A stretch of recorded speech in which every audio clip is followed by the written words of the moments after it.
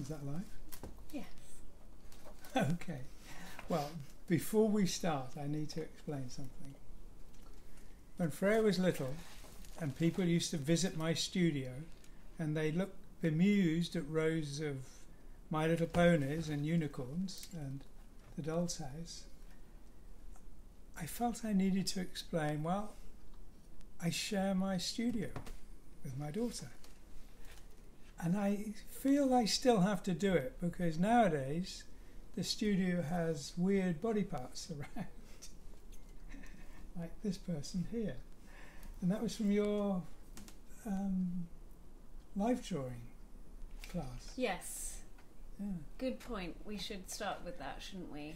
This is Hippocrates, and he was joining me for my life drawing class today. And I want to say thank you to everyone who joined for that. It was very fun. But yeah, all of these things take time to set up and dismantle, and I just kind of liked having him here. And he's heavy, so he's going to stay with us today. I hope that's okay. And shall we talk about some bits and pieces as well? Yeah.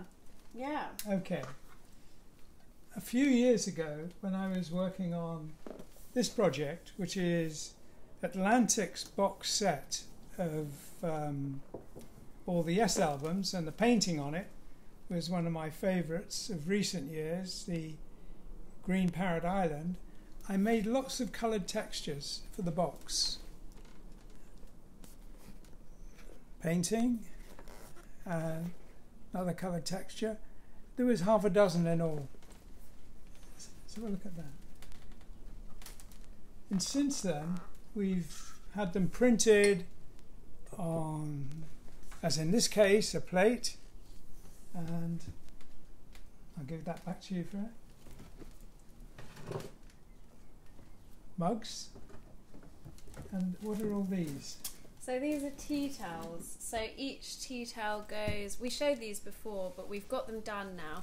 And we've got them done with a lovely edging, which I think gives them a sort of Romany gypsy sort of feel, which I really like. But each pattern goes with one of each of their mug designs as well, so you can get one to go with each matching. I'll show this one to you. So half of them have red trim and half of them have blue, according to the design. But yeah, I'm very pleased with these. So we'll be getting these up on the website as soon as we've sent them to the fulfillment house, which will be in the next couple of days. And then they'll be up. And these? We also experimented with masks. I want to do some more designs with Dad's logo pictures on. So maybe the paper tiger and some of the insects. But I started with the paintings. So we've got one morning dragon. Do you want to try one? Well, this one Yeah, has you got your try name in the these, yeah. title. Yeah. We can't share them or mix around. These we want to put up on the website as well, don't we? But I just wanted to get some prototypes. I'll show you that one. So this is Blue Desert. These are a little bit big on me because I ordered a sort of large size, which I thought would fit everyone, and it does fit me. It just is a bit big, but I have a very unusually small head, so that L size should be good for most people. Did you put both on? You No. didn't try this one? No, you can try it. I only tried this one. And we've got, of course, tails as well. So those are the painting ones, and I'm going to do some logo ones as well. But I wanted to start with the paintings because I thought they'd be something very beautiful. And with the logos, I think we'll do something a bit more fun and strange. But I've got to sort out the prototypes of those. But these are good, so hopefully we're going to order a few of these to go up on the website as well. Right. And is that all of our Yeah. plugging? No, you got the Q&A. No, we've got the Q&A. Okay. So these, as usual, are the questions from this week. This is Monday, the 22nd of June. And I've been learning how to pronounce people's names because some of you have been joining my classes recently. So I've definitely learnt how not to pronounce them anyway. So this is a question from Garlen.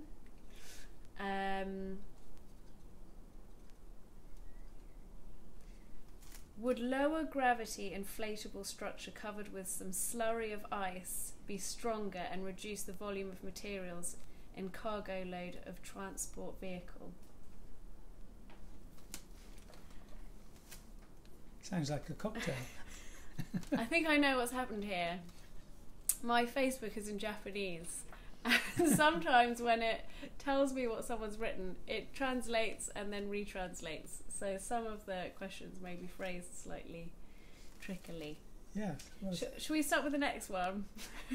well, let's come back to that one then. Make sure we remember Good to come start. Back. Okay. Jacques asks, we have a mayor here in Nantes who just makes boxes after destroying nice old houses. Can you come and brief her about what is good to live in? Well, that's a problem, isn't it? I was once very kindly invited to Sweden to talk to the mayor. How do you pronounce the name of the town? Gothenburg or Göteborg. Yes, that's the one. And to talk to them about they were concerned to make a city that was amenable to children.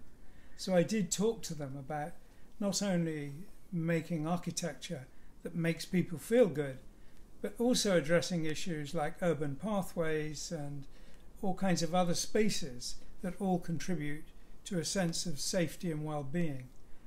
So I have done that, but I suspect if I invited myself, I'd get very short shrift. So you have to persuade her to invite me, and then I'd very happily come. Mike asks, have you adapted any part of your house architecturally or environmentally, or kept it traditional? I think we would appreciate a brief tour around at a later point. Well, okay. Well, first of all, we are going to be bringing the prototype here, and that will be absolutely, as you've seen it in the books, a very curvilinear with the doors and windows and everything in keeping. But the building we're in is actually a very old barn, and it's listed. It's a historical building. So we are limited with what we can do with it. And I wouldn't really want to mess with it because it's a big space. It isn't really like a home. It's a studio, which I live in. But when we've got the thing moved, then you'll see. Then we'll very happily show you when we have that prototype here and finished. Do you know what I was renovated? I was thinking about it the other day, and I was going somewhere, and I was all dressed up, and I had my handbag and my little shoes, and I was coming down the stairs, and they were all wonky, and there were bits hanging out of them, and there were dead spiders over my head, and racks of canvases everywhere, and I just thought, this isn't me. This isn't me. This needs to be sorted out. Or I need my own wing if I'm going to be here any length of time. It's too deconstructed for my liking. It is just a studio that you live in, isn't it, really? It is, yeah. Which is fine. Kevin asks, it may have been said already, have you seen the curved design of Pierre Cardin's house? Similar to yours in some ways. Yes. Yes. I had a visit from some architects. We're talking a very, very, very long time ago, who came to my studio, and they said they were inspired by my designs, and they built this building in the south of France, and they would like to work with me. And I thought, well, they told me the building was very much inspired by my work, and I said, well, thank you, that's very nice, that's very flattering. But I felt they should have talked to me before they did it about working with them rather than after. Anyway, yes, I was aware of it, and I had some, I'm assuming it's the same building, But yeah, these young guys who designed and built this thing down there. Very interesting. I think I've got one of his skirts. He's a fashion designer, I think. Oh, right, right. Yeah, he had nothing to do with the design of it then. Right, okay. So Anders asks, have you any photos in good shape left from the jazz club you worked on, where it did not work out like you wanted? Is this still your translation from your website? No, this is perfect English. I am just wondering which one he means. So he asks if you've got any photos left from the jazz club where it didn't work out like you wanted. But I thought the only jazz club I know that you did was the Ronnie Scott's. That's right, yeah. Well, the answer to that would be yes. There's pictures of it in Views, and yeah, somewhere in the archives we have more photos. Maybe we should show those at some point, because it seems to be an important catalyst for everything else. Yeah. Particularly the furniture and yeah, we can do that. Architectural stuff. I don't think I've seen them. In the book. I don't think I've seen them. Okay. I haven't read your books. Apparently I've read not. Dad's books. We'll get back to that. Okay, so Garland asks again a different question. I think this might make more sense. Did you ever explore inflatable formwork to establish the first shell, then reinforce before continuing with final construction? Yes, we did. We worked actually with Dunlop for quite a few years. The real problem was that the Dunlop makes shapes already for making all kinds of structures in gunite, so they're very familiar with the process. Their concern was they'd never been asked to make anything that required real precision. They make slugs for making gunite conduits for water, and they spray them, and they continually pull this along, and they keep spraying around it, and they continually pull it along. So it's they've had experience with certain things, but when we try to get precision into the process, it was much more difficult. And by then we'd invented, if you like, another method of making these, and that superseded a great deal of the inflatable and what the inflatable could do. We could actually build it in a much simpler way. We are still using flexible mould, but they're not inflatable. And we will, for certain types of building where symmetry counts and precision doesn't, we will use inflatables. But yeah, in Views I've got a drawing of the whole of a 3-story structure all built with inflatables. Doable, but difficult to do with any degree of precision. So it's not a route we're currently investigating for most of it. As I say, we have a system that's much easier, much quicker, much more precise. What I do want to do though, and we talked about this before, which is not related to the architecture exactly, but make some big inflatable 3D art experiences that would be like a sort of cross between a bouncy castle and Team Lab in Tokyo, and projections and different kinds of textures and maybe some water involved. I really want to make, and maybe there's a theme with a lot of the things that I'm interested in. I want to make a big kind of structure that allows you to pass through the alimentary canal of the human body as if you were a bit of food. I think that would be really great fun. So, but it's all inflatable. So you You're get getting so you soaked go in down acid the and stuff like that. yeah, there'll be like the stomach bit, but you go through the throat and then all the intestines, like all these like inflatable tubes. You have to sort of I just think that would be really great fun and educational. Well, in a completely different direction, we have built inflatable stages that were very big and good fun. So we should talk about stages because Freya's worked with me on stages. So.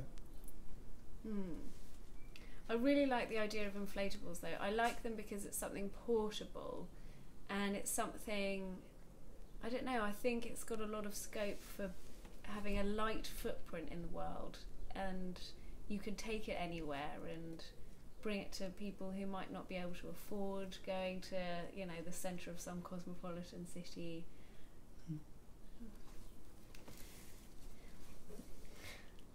There are a number of projects involving. Hello Kitty. We have a visitor.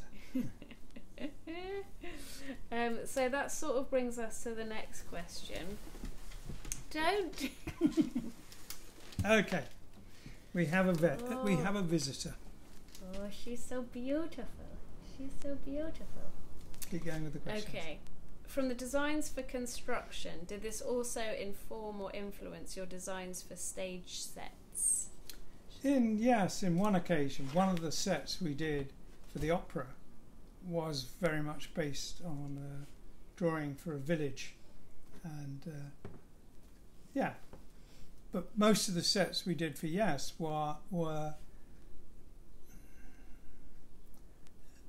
bioluminescent landscapes and not architecture, but the opera was a piece of architecture. Yeah. You look very strange. Stay with the questions, girl. Pay attention. Horribly distracted. Stay with the questions. Okay. Do you think of the effect of architecture on people's behaviour and state of mind? Now, I know this is sort of what you did. This was your whole ethos behind the architecture, but I kind of like the implication that it might affect behaviour as well as state of mind. That's Carol's question. Right. Well, the idea about it, the architecture, was to make people feel at ease, to feel at peace, to feel tranquil, and to that extent, it worked. To a very large extent, that worked. When we came to choreographing pathways, we've put a lot of theory of that together, but without actually building significant pathways. But I think it would. I think if you're talking about an urban pathway where people feel much safer, I think it will affect their behaviour in a positive way. Yeah. But what about things like government institutions, educational institutions? What if you're thinking about like schools and prisons and whatever your kind of idea about prisons or education is, if you're thinking in terms of behaviour as opposed to just how people feel, right. Do you think something about architecture can make people behave in certain ways? Yes, very definitely. We've not looked at prisons, but we have looked at schools and designed a couple of schools, and we've looked with a great deal of interest at hospitals. There's quite a body of evidence to say that if a hospital is designed with the state of mind of the patient as a primary concern, you can actually make hospitals where people heal quicker than in a conventional hospital. And sometimes things as simple as being able to see a tree from a hospital bed can have a big difference on the outcome of a stay in hospital. So I think there's a lot of psychology to be looked at there, and a lot of rethinking about structures that are supposed to help people heal. Yeah, because I think a lot of thinking has gone into it in terms of controlling people and making money. If you think of the panopticons, that's such a for me, an inhumane way of designing a building. And there's got to be some kind of reverse of that. I suppose the reverse of that is buildings that have lots of corridors and nooks and crannies and feel natural, feel like a root system. But if I'm thinking about architecture affecting behaviour, we were talking about it yesterday, the fact that, so near where we live, they've cut a load of trees down on this hill, and it's exposed this footpath to suddenly be visible from all the roads on both sides. And I run up there, and suddenly from that whole area being somewhere I try and get through as quickly as possible because it felt really uncomfortable, I feel like totally relaxed there now, just because two roads see me, whereas before only one did, and only in parts. And so there is something about, in terms of the infrastructure of cities and towns as well, that I think could affect people's behaviour in terms of being safer. Yeah. It's, I mean, excuse me, you're going to have to sit on your own. There's, if you imagine at night and you're walking along and you need to go down a small, let's say, alleyway, narrow road, and right at the entrance to that there's a light. If you're walking down that road with a light behind you, you cannot see what might be in ambush, and so it's quite an intimidating experience. The ideal situation is there's a light source where you're going, so that you can, at each step it gets brighter and clearer. There's lots of things we can do about choreographing our way around a city that not only makes it safer, but as important, it makes it feel safer. And the opposite is equally true. You know, a lot of modern buildings are incredibly oppressive, make people feel intimidated and uncomfortable, and, you know, are places where crime easily occurs, and we could make it where it doesn't easily occur. Sometimes it's not obvious. I was looking at some defendable spaces. Excuse me. There is a tendency to think that a house is more secure with a high wall, but there's a lot of research that shows the opposite is true. If you're overseen by 5 or 6 neighbours and you equally overlook each other's property, the fact that it's overseen makes it more secure than if there's a high wall, where an intruder only has to get over the wall and then they're out of sight. So it's not always obvious, but yes, we could make cities that are really wonderful places, and we're not doing that, and we need to make more demands on people who make these kinds of decisions. Planners are amazingly protected from influence, but we have to speak up as people and say, we want better, we want you guys to do better. And I think anything that sort of would get away from the solution just being more cameras would be good, because I think the thing is, well, more cameras are useful after the event. yeah. What you want to do is prevent negative events, and that can be done. Should we carry on? Maybe. Kaya asks, for pen and ink drawings, do you use fountain dip or disposable fine liner pens? Actually, I use 2 types of pen.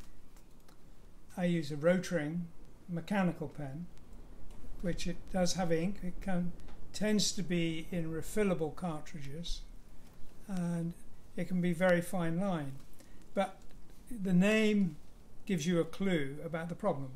It's a mechanical pen, and the line is, or tends to be, amazingly consistent. You can vary it a little by rocking it, but that's unsatisfactory. So I do drawings with a dip pen and Indian ink, and I love that. So those are the two pens I use.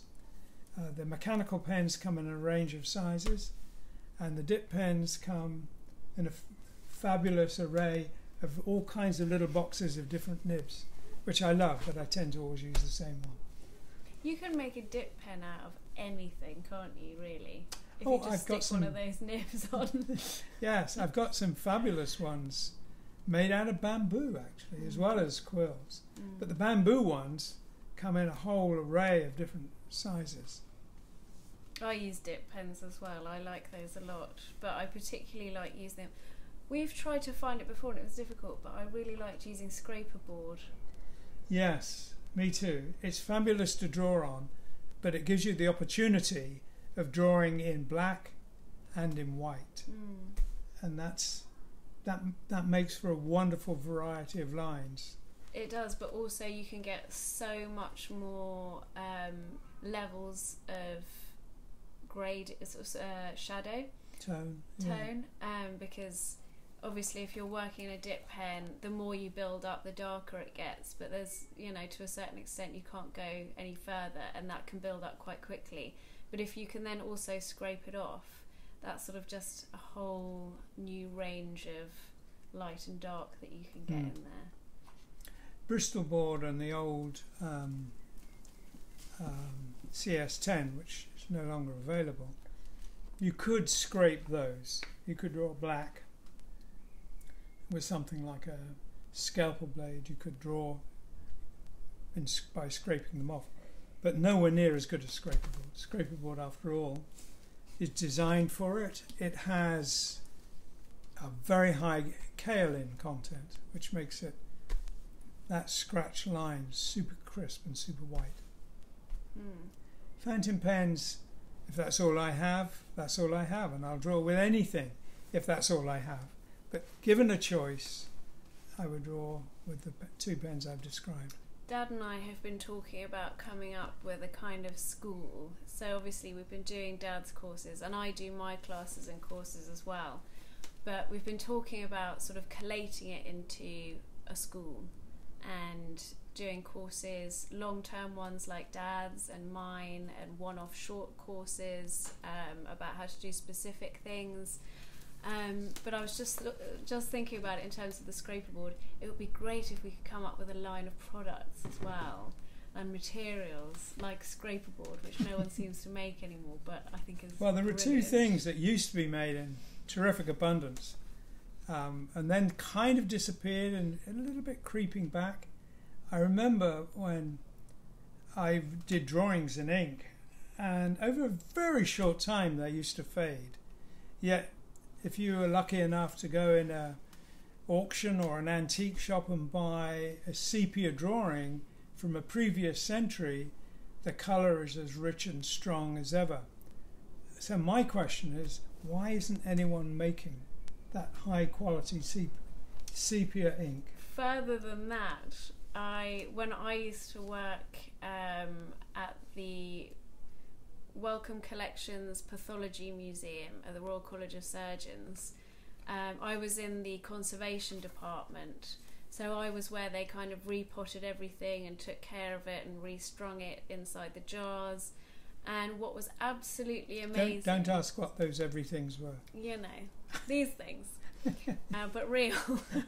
And what was amazing, which I didn't realise, was the ones that they have now, all of any diagrams that they have are on a separate sheet of paper, and you have the name at the bottom. But the specimens they used to pot 100 years ago had little labels stuck on to the body parts inside the jar, because the ink was so good that it stayed on the paper, even in the formaldehyde. The paper was so good that it stayed paper structure even inside the formaldehyde. The glue was so good, the paper stayed stuck to the body part even in these sort of alcohol formaldehyde solutions, and they're still perfect. You can still pick it up and it's sort of wobbling around, but it's still got the label stuck on, and they can't do that now. There's nothing you can use that will be stable enough to keep the label on the specimen inside the jar. And I thought that was amazing, how much better those kind of things were. I'm sure there's lots of good reasons and rules as to why they don't do it that way anymore, and probably you wouldn't want to be sticking things on to the specimens, but as they could, As they I could. guess they did. Okay, next question. Yeah.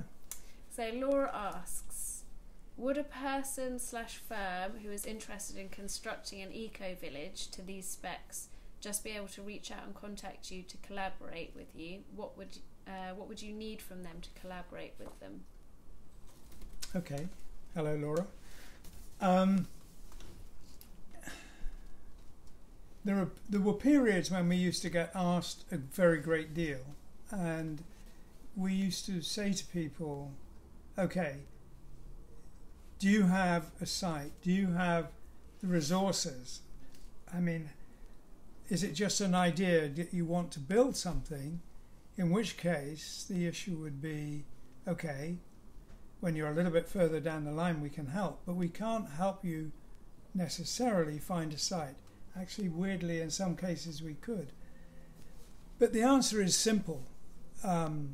Yes, we're easy to find, info@rogerdean.com, and we would look at every inquiry. But we would at some early point need to make sure it was credible. What do you need from them to collaborate with them? Well, I think let's assume that they have a empathy with our goals, ethically and environmentally. They would need to be, when I say credible, they would need to have the resources or the site or some part of the equation.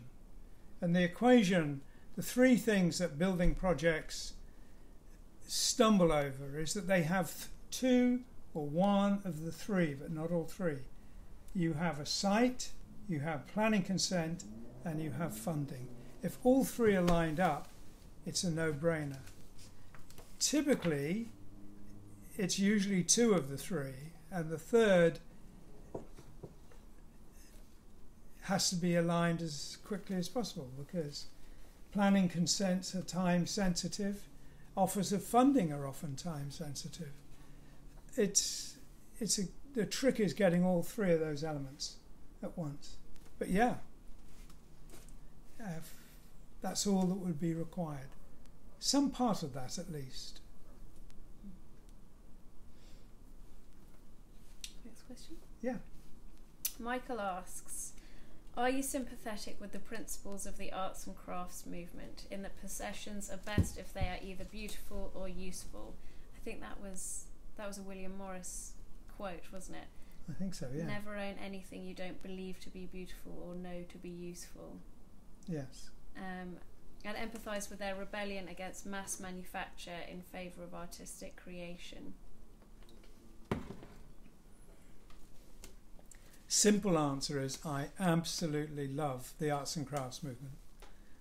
I think it's a great shame it hasn't thrived for longer, but people change their thinking when big events like world wars come along. But the arts and crafts movement wanted their stuff to be available to ordinary people. And because it was made to such high standards by hand, it was often completely out of reach of ordinary people. So in that respect, it failed. But in terms of it being fabulous and beautiful and inspirational, it really worked. But it was great. What if, Dad, we made a school where we taught people how to make things to that standard themselves? Then people could make their own, hand-carved Even so, wooden door frames. it's a slow way to change the world. But that's how I think that's how humans do things. I think we need to work less and I think if we've learnt anything from the last year so far, it's that we all like being at home much more than I think we've ever had a chance to. We like doing DIY. I think in that first couple of weeks of lockdown, everyone was ordering paint from Homebase and B&Q and Amazon, because everyone was repainting their own homes.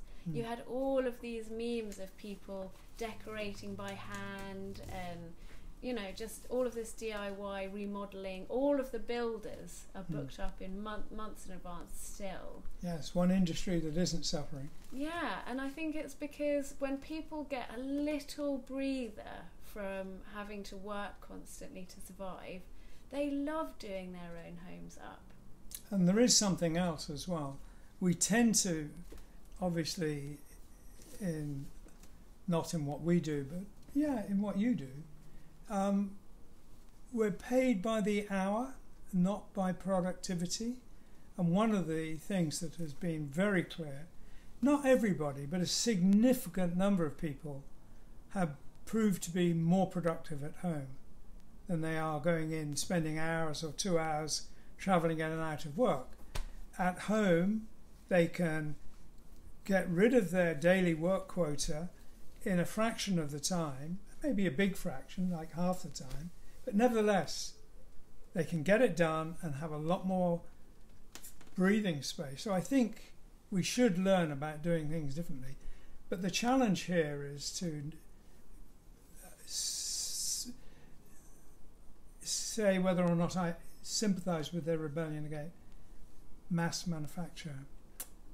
And there is a lot of things that we have in our daily lives where the fact that they're mass produced is reassuring as much as it can be concerning. For example, if these were handmade, it'd be lovely. If this table was handmade, sure. I'm not so sure I would want my Mac to be handmade. There was that guy, I think he was a friend of Becky's, or the son of her friend, and he went to the Royal College of Art, and for his master's project he built a toaster from scratch, and he went to all of these countries to source the copper and then handmade the copper wires and built the whole thing, and then tried to make a piece of toast with it and it just exploded. Which makes your point, I suppose. I don't know, it may have but worked. It took him years. Yeah. I think it took him a really, really long time. And then they sold it in John Lewis. Yes. In the toaster section. Well, let me recommend something. We have a whole load of William Morris's books here, and they're not necessarily a light read. Let's just put it that way. But I love the physical products of the arts and crafts movement.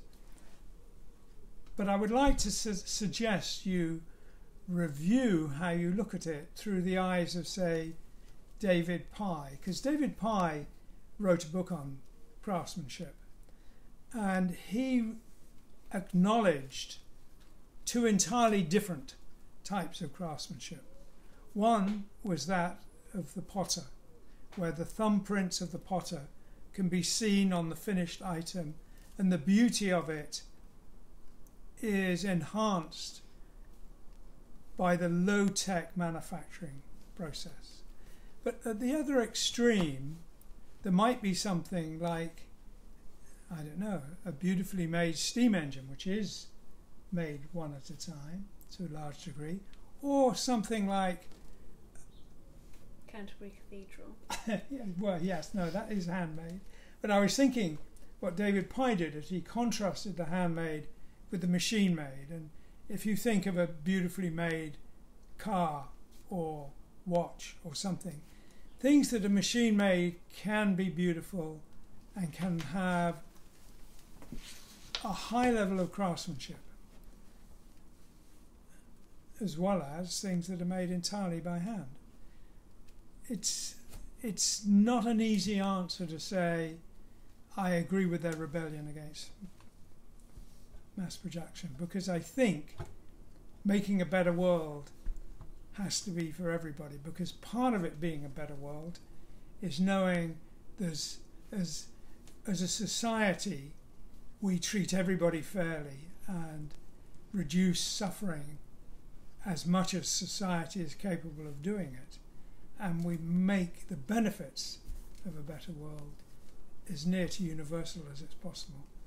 So I think you need to address that issue as well. So you need craftsmen making things that enhance people's lives to the extent we can see it has health benefits, and then offer vases on the NHS, for example, and then it can be for everyone. No, I think anyone could have access to it, because first of all, anyone could make it. I mean, the person who is making a pot. This is what I said. We teach people in our school. There you go. I think people can make things and trade them with other people who make different things. But also, there's tons of things in the world already that are handmade and beautiful that you can buy for nothing if you're willing to get them second hand. Yeah. With a little chip in them. And then you can do a bit of, kintsugi, where you repair ceramics with gold and then stick the chip back in. Yes, I've seen. Yeah. Yeah, beautiful. Well, if we did that with more things, maybe we could all have a little bit of handmade. Some things are eminently suitable for repairs. You can look at I've been looking at 100-year-old steam engines, and they are massively restored, and they look as beautiful or more beautiful than the day they were first built. It's a harder thing to feel you could do with a plastic vacuum cleaner, for example. That's not so amenable to restoration. Sort of on this subject, Kaya has asked me a question. She says, Freya, you always have such lovely dresses on. Thank you, Kaya. Do you ever design your own clothing? I do, but you've asked me something that's sort of very close to the subject that we're just talking about. Pretty much all of my clothes are second hand, and 90% of them are vintage Laura Ashley dresses. And one of the reasons that I love her stuff is because she had everything handmade, and she hired local people in the town where she was. I can't remember the name of the town. It was Machynlleth in Wales, and they were really struggling because the mines were closing up. So families, the fathers who were doing the mining were losing their jobs. So what Laura Ashley did is she hired local women to do all the sewing. So she kept the business local because they were losing lots of people to the bigger towns. And what she also did was she told them they could work from home. So she brought the fabric to them in the beginning of the week, left it with them, and on Friday picked up the dresses. So it meant that women who had children could work as well. And I really liked the idea of that. It meant, she supported an entire community with that business, and they're incredibly well made. They're all handmade from that kind of early period, obviously, like when they sold Laura Ashley to some huge Eastern conglomerate, then that completely changed. But before, it was all based on the idea of, using good materials. She never used synthetic materials. Everything's cotton or linen or silk, and really beautifully done. And somehow they managed to do it so it was relatively affordable. It wasn't, high-end prices. There's a company in Lewis that is doing that now. You should go and see them. Yeah. Who's that? I can't remember their name. Oh, that's a shame. We could have given them a plug. Well, we'll next put it time. In the link. Next time.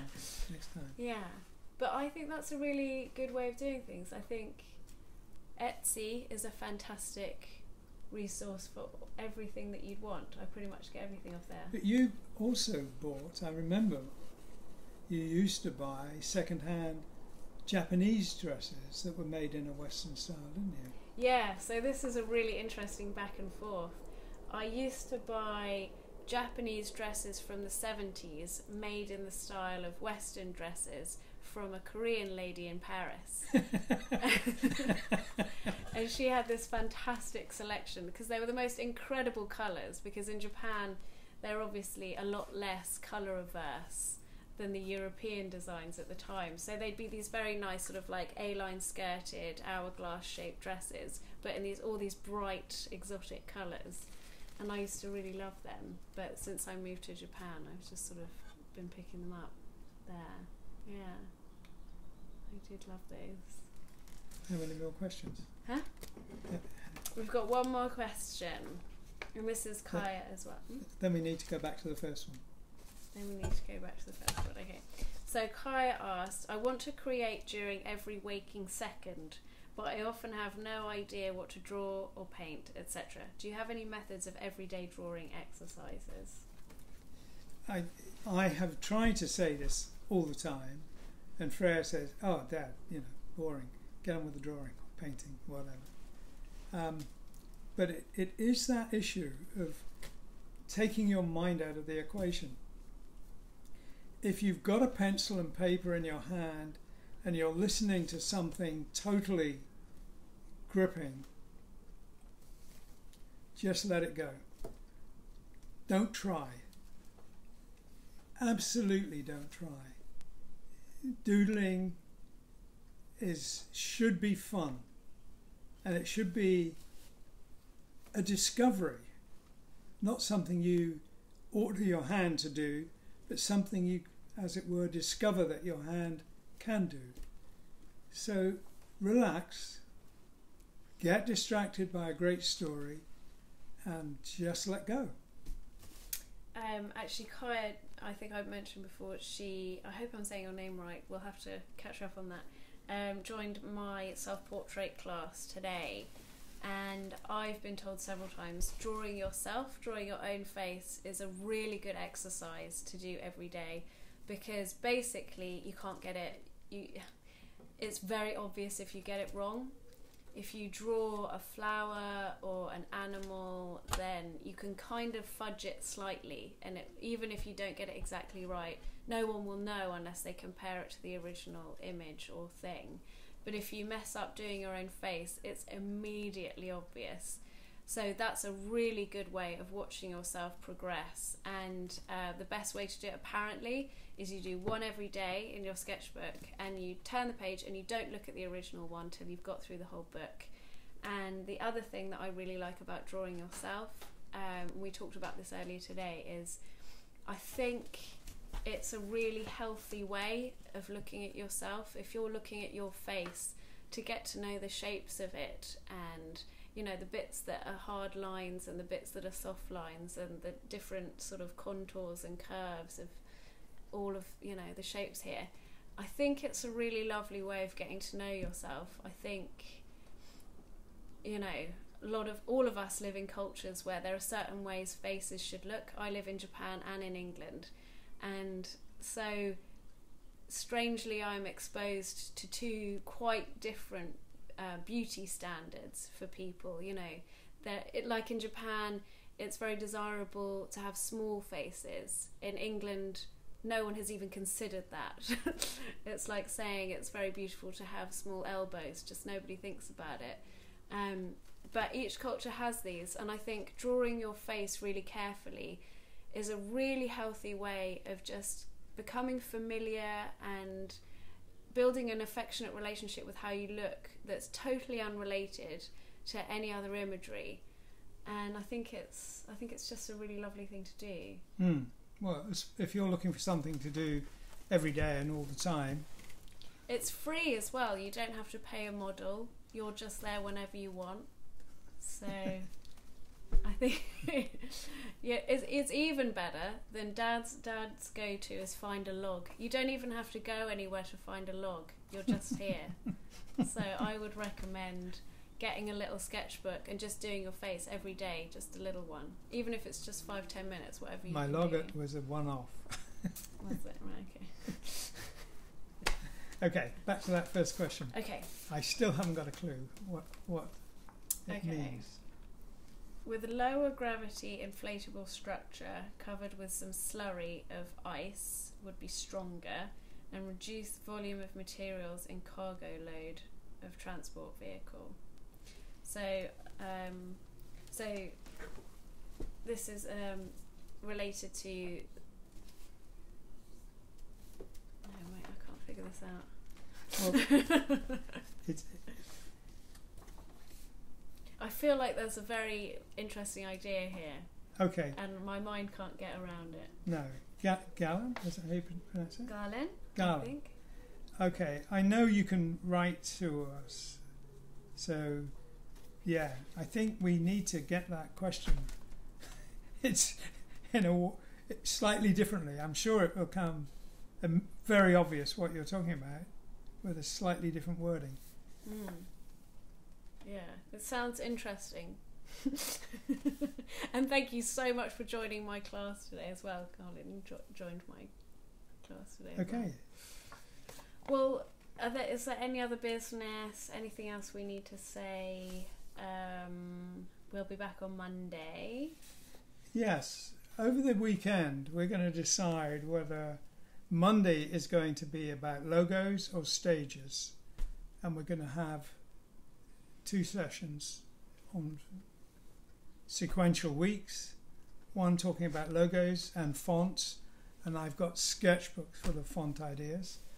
And the other one will be stages. And the beauty of that is that Freya and I have collaborated there. Mm. Yes, and as usual, I always say as well. We stopped doing our Wednesday live because we're doing this private course. We're coming up to the 3rd week next week, and it's been amazing and so much fun with everyone. So we definitely want to do it again, don't we? Yeah. So if you want to join for the next one, email info@rogerdean.com and we'll let you know as soon as we've got dates for the next one. If you want to join any of my classes, you can follow me on Instagram, and it's just Freya, Freyja, Dean, and I update when I have a new class coming up. Have we got anything else that we need to tell people about? Otherwise it's 7 p.m. as usual in British summertime. Yes.